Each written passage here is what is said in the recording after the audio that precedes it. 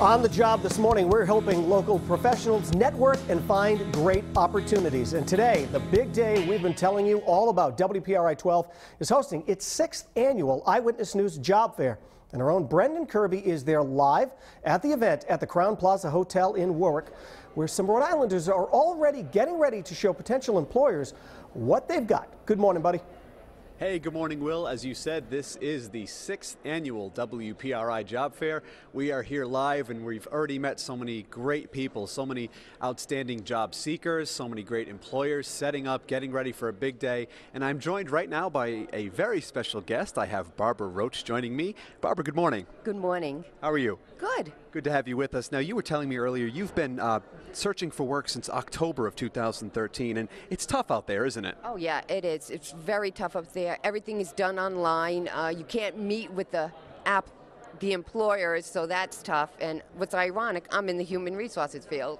That's it. So, like you said, so ironic about it. And the key to this job fair is, and we've been stressing it, in the weeks leading up to it, is the fact that people at this event really can get that sort of face-to-face contact that you don't get when you're just blindly sending out resumes. That's true, because you could size up someone within 5 minutes of speaking with them to see if they're going to be the right fit for your company, personality-wise. You can't see that on a piece of paper. And from a job, seeker perspective, for somebody like you, it's so important that you can present yourself well and show potential employers, this is who I am, this is what I can do. And that must be rewarding for you instead of just sending out a resume over the internet. Oh, yes, it is. I want to talk face-to-face with that employee so they get to know me, and they'll see that I'm a hardworking person, I got a great personality.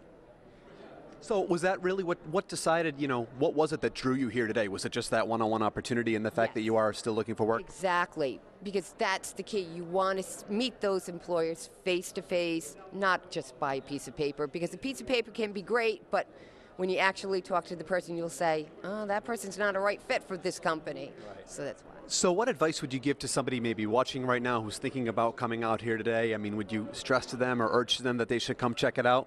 Oh, definitely. Come down to the job fair, dress it professionally, get your resumes, and just get out and get your face, because you never know. Now, do you have a specific game plan for today, or are you just going in with an open mind? Are you targeting anything in particular? I do have a game plan for various employers that I would like to see, but I'm going to meet with every employer to see what's out there, because you never know. They may not have something now, but maybe 3 months from now or 2 weeks from now, they may have a position open. It's great advice. You really want to plant those seeds. Well, Barbara, we wish you the best of luck. Thank you. And you look great today. Thanks for joining us. Who wouldn't want to hire Barbara here today, right? Thank you again. Thank you guys, it's the 6th annual WPRI Job Fair. It's going on today, and it's a great event. Back to you, Will.